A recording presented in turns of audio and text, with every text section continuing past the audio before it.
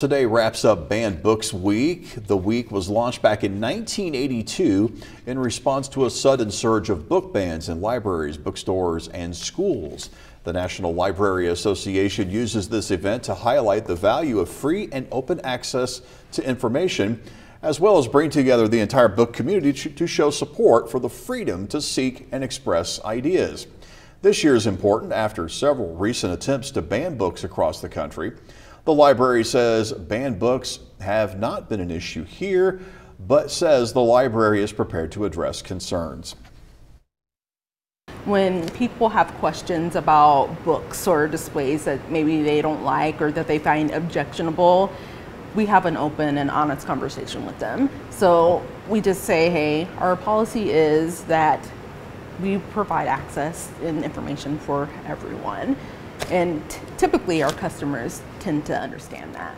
The theme of this year's event is Let Freedom Read.